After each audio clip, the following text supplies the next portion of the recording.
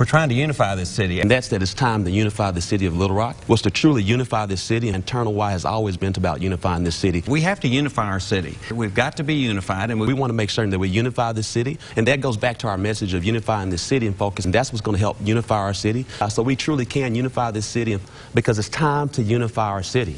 Unify this city, and we'll lead this new Little Rock, a unified Little Rock, into the future.